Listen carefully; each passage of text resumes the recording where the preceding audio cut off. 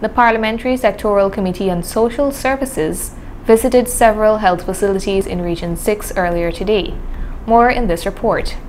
The Parliamentary Sectoral Committee on Social Service left Region 4 to conduct several visits at the major health facilities in Region 6 today, July 20th, 2022.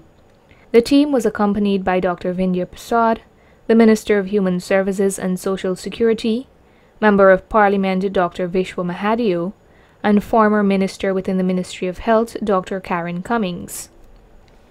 They visited the health facilities in Port Morant, followed by the New Amsterdam Hospital, and finally the New Amsterdam Psychiatric Hospital, where they observed the conditions and operations of the facilities and interacted with the members of staff. Dr. Vindhya Prasad spoke with media operatives and explained the purpose of the team's visit. Today we were here as part of the Social Sector Committee for Parliament, and I am the Vice Chair of that committee.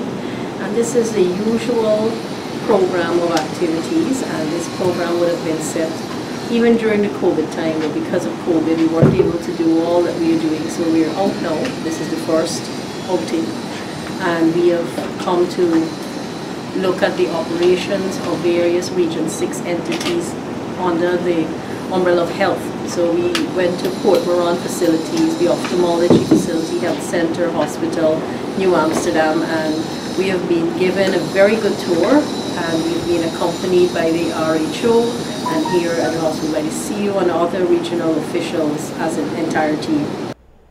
Following the visits, Minister Prasad was happy to report that she is satisfied with healthcare delivery in Region 6. So far, if I can venture to say, that it has been very, very enlightening, especially to me, to see the progressive modernizing of the Region 6 facilities and the addition of so many new services. The one that I think for me was on top of the list is the fact that people can get CT scans for nothing, for absolutely free.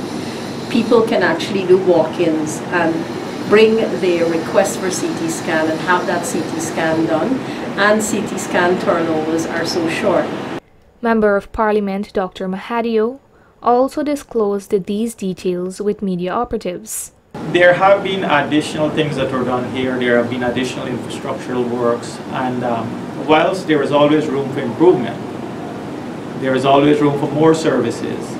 We have the dialysis going, and we remember that the government is giving $600,000 per patient per year for dialysis. Here they are already catering for over, I think, 23 patients. As we speak today, we saw about 4 of them, and they are receiving their treatment. They also have improved laboratory services. They have improved accidents and emergency services that they are offering. They have more surgeries, scope of surgeries that they are offering, and we are looking to build on that. We are looking, for example, to set up a laparoscopic suite here where they could do these things. We have the persons who are trained here already. When asked if he was satisfied with what he saw today, Dr. Mahadeo said, "Not reaching a lot of cases where we were in 2014. And until we surpass that, my answer is going to remain no. Right? The records of the number of home-based care patients that we had when we left in 2015, we had 1,432 such patients that were under care. We don't have that. All that was destroyed. And whilst I am happy with the improvements that we are providing, the new services that are being offered, but we still have to catch up there. And after we catch up there, then this is going to look good. So we got to build back that base and move up. Narima Ali, Channel 8 News.